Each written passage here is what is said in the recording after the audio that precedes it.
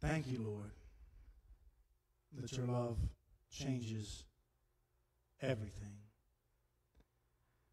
Thank you, Lord, for this day, this opportunity to worship you once again in spirit and in truth, and to walk alongside each other, sharing our lives together in your name.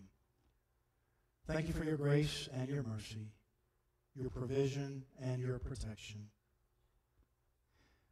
Speak to us now a word of challenge and conviction, a word of liberation and freedom, a word of hope, power, promise, transformation, and joy. In Jesus' name we pray. Amen. My sermon for this Labor Day weekend, this 15th Sunday of Pentecost, comes from the assigned gospel reading for today, which is a scattering of verses, actually.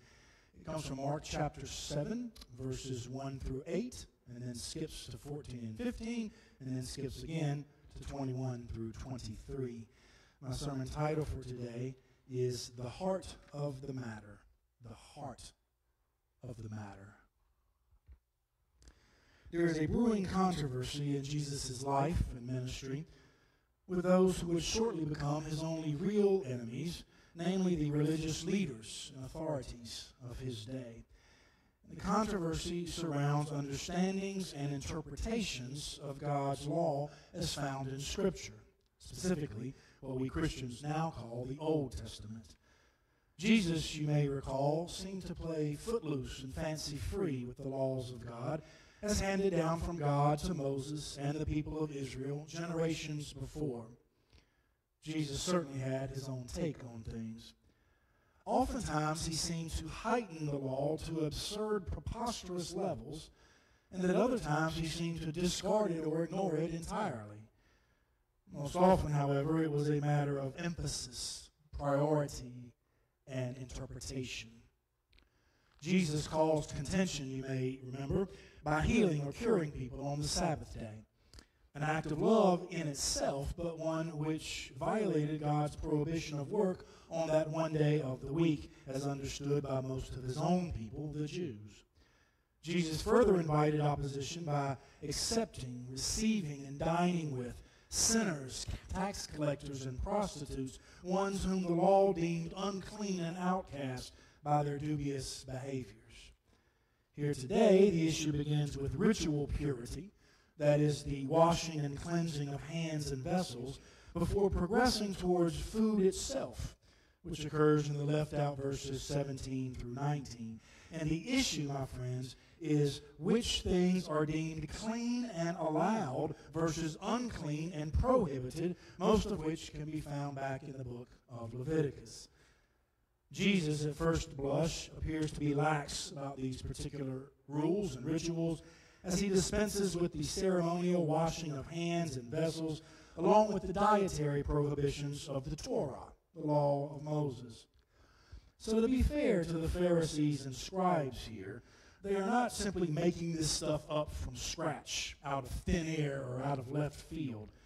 No, rather they could cite you chapter and verse, as it were, from Leviticus and parts of Deuteronomy to back their claims.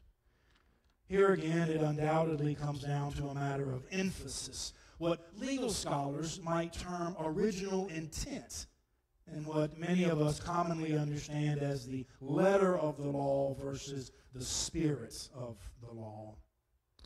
You can tell from the text itself that the Pharisees, scribes, and people's particular understanding and interpretations of these laws has stood the test of time and actually dates back generations, as verses 3 and 5 refer to them as the tradition of the elders.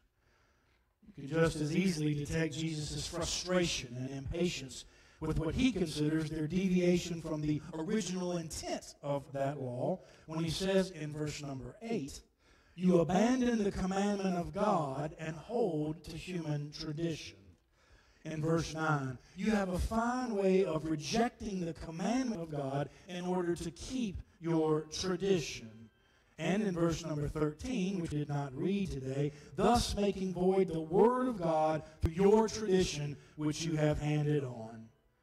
Herein, Jesus is contrasting the word or the commandment of God, which he holds paramount, with human tradition, which at least here he seems to denigrate. Begs the question then, what human traditions do we hold steadfast and reverently, which at best obscure the word of God, or at worst contradict it? That's a biting indictment, isn't it? I don't know about you, my friends, but that always arrests me. The contemporary English version translates here, Jesus initially charges them with hypocrisy, as he quotes from the prophet Isaiah in chapter 29, verse 13, in case you're interested. This people honor me with their lips, but their hearts are far from me. In vain do they worship me, teaching human precepts as doctrines. That's biting indictment. I don't know about you, my friends, but that always arrests me.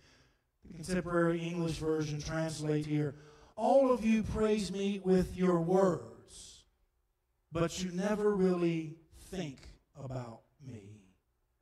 While the Message Remix version reads here, these people make a big show of saying the right thing, but their heart isn't in it. They act like they are worshiping me, but they don't mean it. They just use me as a cover. I doubt anyone among us today is so holy and pious as to have these words not prick our conscience. Jesus more specifically advocates his case in verses 14 and 15 by laying out the general principle he is applying. There is nothing outside a person that by going in can defile, but the things that come out are what defile. The disciples in Mark are often portrayed as obtuse, thick-headed, never quite getting it, which I submit is good news for us. And so Jesus further explains his rationale in the remaining verses of 17 through 23, part of which is omitted from our reading today. Do you not see, he says, that whatever goes into a person from outside cannot defile, since it enters not the heart, but rather the stomach, and so goes out the bowels. Thus he declared all foods clean. Rather, it is what comes out of a person that defiles. For it is from within, from the human heart, that evil intentions come. Fornication, theft, murder, adultery, avarice, that is financial or monetary greed, wickedness, deceit, licentiousness, that is sexually lewd or lustful behavior, envy, slander, pride, and folly, that is foolishness. All these evil things come from within. They defile a person. If all of us are honest with ourselves, I think much of this list hits far closer home than perhaps we'd like to admit. The rather obvious move Jesus is making here is very appealing and commonsensical, yet at the same time it is unnerving and frightening. He is essentially moving from outer to inner, from actions and rituals to thoughts and intentions, from what can be seen and detected to what is less obvious. Contrary to our human proclivity to put the cart before the horse, Jesus is trying to reinstate the primacy of the horse. I purchased a plaque many years ago which hangs in my home office and reads simply, "Thoughts become words. Words become actions.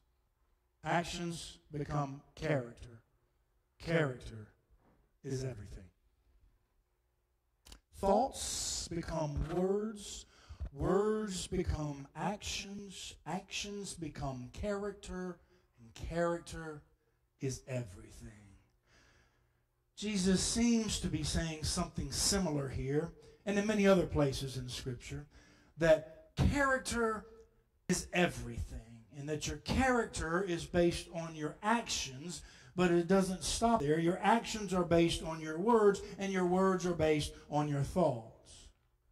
To me, that is both appealing and logical, and yet also unnerving and frightening. For I think most of us would agree that it's perhaps easier to regulate and tame our actions, less so our words, and even less so our thoughts. Who can effectively regulate, train, and discipline his or her own thoughts, as Jesus seems to be requesting, if not demanding, in this text?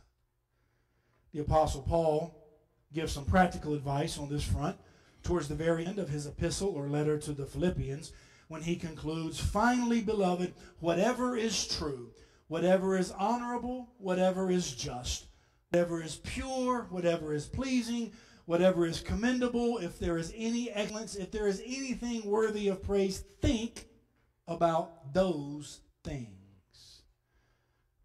I expect all of us would agree with that sentiment and would do our best to accommodate it, but it's still much easier said than done.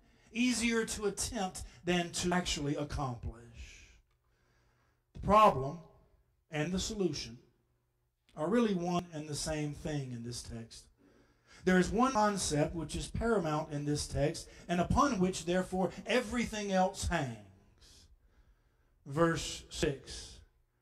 "This people honors me with their lips, but their hearts are far from me." Verse number 19, which again was left out.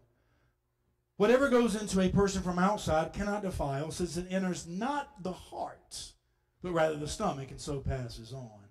Verse 21, "For it is from within, from the human heart, that evil intentions come." The heart, my friends, is a funny thing. It is both the problem and the solution, the source of much evil and the seat of much love, affection, and compassion. But who can control it? Who can regulate it? Who can direct their hearts in the right way? Think about the occurrences of heart in Scripture, my friends. Do you know what the very first instance is? Genesis 6, just prior to the flood. "The Lord saw that the wickedness of humankind was great in the earth, and that every inclination of the thoughts of their heart was only evil continually. And the Lord was sorry that he had made humankind in the earth, and it grieved him to his heart." Do you remember why Pharaoh refused to let the Hebrew slaves go free in Egypt back in the book of Exodus? What was hardened? His heart. God refuses to anoint any of the tall and handsome sons of Jesse king over Israel until the ruddy complexioned boy David comes in. Reason given, because humankind looks on the outward appearance, but the Lord looks on the heart. King David is later exalted as a man after God's own heart. The psalmist once cried out in lament and repentance, "Create in me a clean heart, O God, and renew a right spirit within me." In the Beatitudes, Jesus blessed those who are pure in, saying, "They shall behold God." God promises his people in Ezekiel 36, "A new heart I will give you. I will take out of you that heart of stone, and I will put in you a heart of flesh. You shall be my people, and I shall be your God." And perhaps my favorite, because it is an obscure, unknown verse, and yet so powerful, 1 John 3, verse 20, "We reassure our hearts before God, because whenever our hearts condemn us, we know that God is greater than our hearts." We reassure our hearts before God, because whenever our hearts condemn us, and they can, we know that God is greater than our hearts. So our hearts are not ultimate. They're rather penultimate. God's character of grace and mercy and forgiveness, that is what is ultimate. So apply that plaque, not to you, but to God. Thoughts become words. Words become actions. Actions become character. Character is everything. God's character is based on his actions, which are based on his words, which are based on his thoughts, And God's thoughts toward you are loving. They are merciful. They are accepting. They are embracing. And that makes all the difference in the world. That is the source of your heart's transformation.